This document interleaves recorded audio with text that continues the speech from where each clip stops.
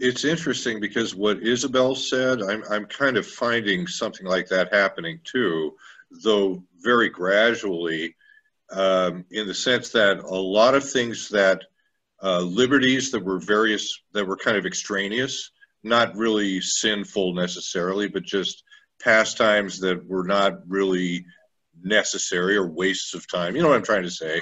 That I allowed myself don't seem to be very interesting anymore. And I find myself very much more interesting in developing my spiritual life. Um, and along with that, also, there's been an increase, almost a dangerous increase in creative ideas. You know, as you know, I'm writing a book. Uh, I'm writing the fifth draft of my play, which is not much. It's basically a touch up.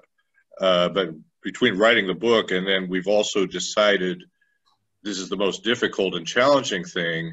The people who have been dedicated to the production of my musical have now decided to do an interactive production of the musical where we have these things where all the musicians, there can be 6 of them and 2 of them can be the same person at 2 different times, and they somehow all come out singing the same song. And we haven't gotten to the first song yet, but this fellow who's the engineer, he actually works, Tim, at the Moscow Music Academy, Adrian Crookston, volunteered his services after I saw one of those 6 frame things where there were 2 Adrian Crookstons and 2 of his drummer, and they were all singing at the same time. And he said, well, this is what we got to do.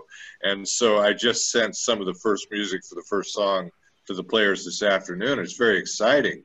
However, the overload of like this influx of new creative ideas it's a time thief in a way. I'm spending more time, and then of course I had to add to it today's offer, which I think will actually help balance things and maybe help me, you know, in other ways as well as help other people. Of that, I'm offering up to 5 students tutoring music theory and composition or creative writing of fiction, whoever wants to do it. And I got my first student today. So there's sort of like almost an imbalanced overload in these areas that I love, that I'm hoping to temper with a greater spiritual practice. And also I'm just shedding all these things that were kind of unnecessary. And that's sort of what's happening now.